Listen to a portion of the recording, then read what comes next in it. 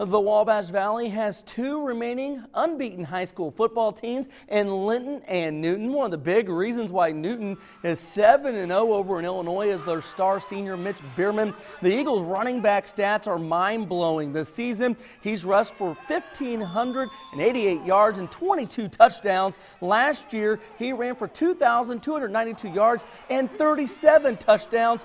For his career, he's nearing 5,000 yards. Oh yeah, he also gets the job done in the classroom. That's why he has colleges looking at him like Harvard and Rose-Hulman. Whether it's practice or game day, his head coach Jason Fulton says his star back leads by example. You know, he works hard. He really, when he gets on the field, he's one of the hardest workers we have out there. He doesn't take plays off. He doesn't take a play off in practice. He runs as hard as you see him run in the game. He runs that hard in practice. He's trying to make himself better each day, and not only make himself better, to make the team. He's a great team player. He's a very special kid. You know, he's broke all the records here at Newton High School. I can't imagine we'll ever see another player like him here, not for a long time probably. So he is definitely a special player, and I'm glad I'm coaching him. I'm glad he's on my team.